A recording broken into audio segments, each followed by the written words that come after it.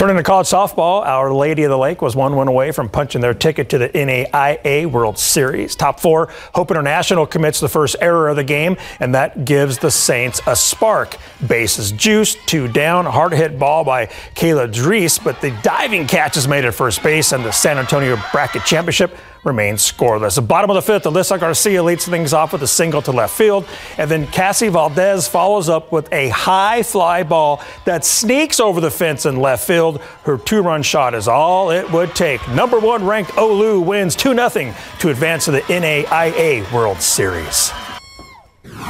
I think both dugouts realized that 1 run could be the difference.